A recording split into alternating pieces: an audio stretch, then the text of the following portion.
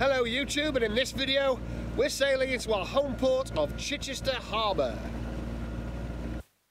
Chichester is a large natural harbour to the southwest of the city of Chichester on the south coast of England. Framed by low-lying coastal plains against the backdrop of the South Downs National Park, it's one of the few remaining undeveloped coastal areas in southern England. Its 11 square miles of drying mudflats contains no less than 17 miles of navigable channels and is home to over 9,000 vessels. It boasts 3,200 moorings and 2,000 berths in 6 marinas and 15 sailing clubs. And it's the place confidence calls her home. When approaching from any direction, all roads lead to West Pole. This significant port hand beacon isn't difficult to spot against a very low-lying shoreline. And it hosts a variety of meteorological recording instruments, and they can be accessed from the Chimet website, ideal if you need a reality check on the wind strength or tidal height. Skippers with local knowledge and shallow keels can shave a cheeky corner off at the top of the tide, but for the rest of us, it's a port hand lateral mark that we should leave to port as we head in from the sea. Before we move on though, it's worth outlining some of the factors for consideration before you make your decision to cross Chichester Bar and enter the harbour. When the tide's coming out of the harbour and the wind's blowing in, things can get decidedly spicy, and the stronger the tidal current and the stronger the wind, the worse it gets. In the middle of a spring tide and with anything over 25 knots coming in from the south, it's downright dangerous.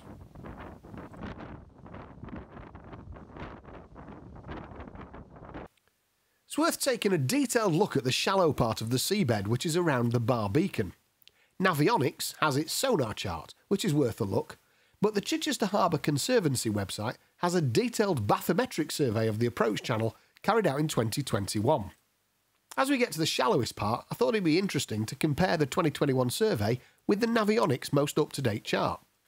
And as you can see, whilst the colour schemes are very different, the numbers and shapes are pretty much the same, which is reassuring.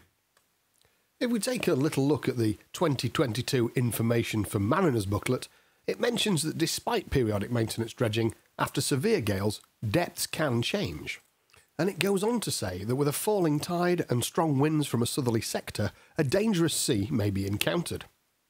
My personal experience would expand on that by saying that if you have residual waves from the recent storm still fetching up on the shoal against a decent spring tide, it can remain awfully bouncy between West Pole and Eastoke for a good while after the wind has subsided.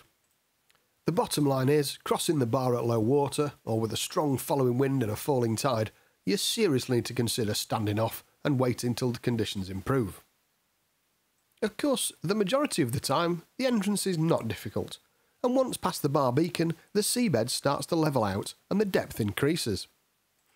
And with the Witterings beaches to your east and Hayling Island to your west, the entrance opens up as you approach Eastoke Point.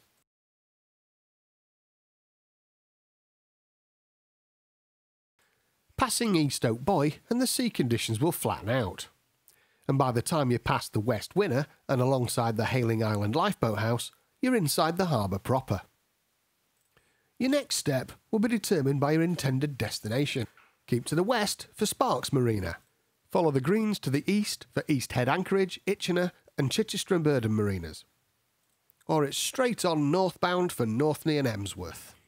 Whatever your intentions, you must have got yourself into position before you reach the imposing frontage of Hayling Island Sailing Club.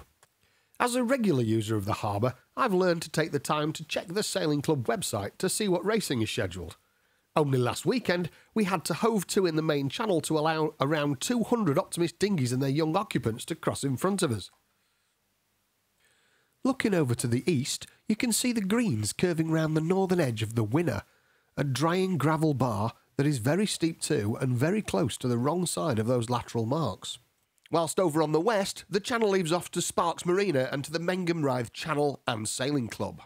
For us though, we're heading north, and the Fishery South Cardinal marks the start of the Emsworth Channel. This quiet stretch of water is our milk run home. Just under 3 nautical miles of tranquil shoreline. The moorings on the western side end at the entrance to Mill Rythe. This channel dries, but at the top of the tide you can get up to the marina moorings at the Hayling Yacht Company. At low water, we often see the harbour's colony of seals hauled out on the drying areas. But today, with the tide in, we get to see the yacht Terror.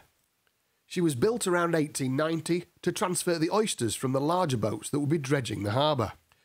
She'd pick up the day's catch, race back to Emsworth to offload, and the fresh oysters would be away to London.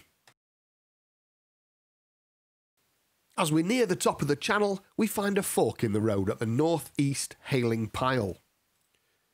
Straight on, between the moorings is Emsworth, but we're taking the western channel, over the Sware Deep and into Northney Marina. Whilst the aptly named Sware Deep is indeed reasonably deep, the final stretch is the exact opposite.